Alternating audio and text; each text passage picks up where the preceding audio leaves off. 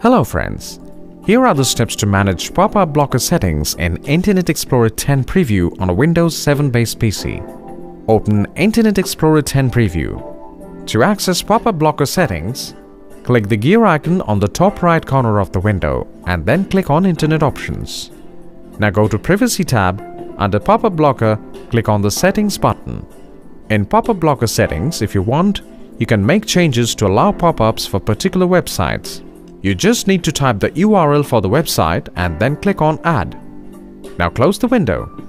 To turn off Pop-up Blocker, under Pop-up Blocker, clear the Turn off Pop-up Blocker checkbox and then click OK. Hope that was helpful. Have a nice day.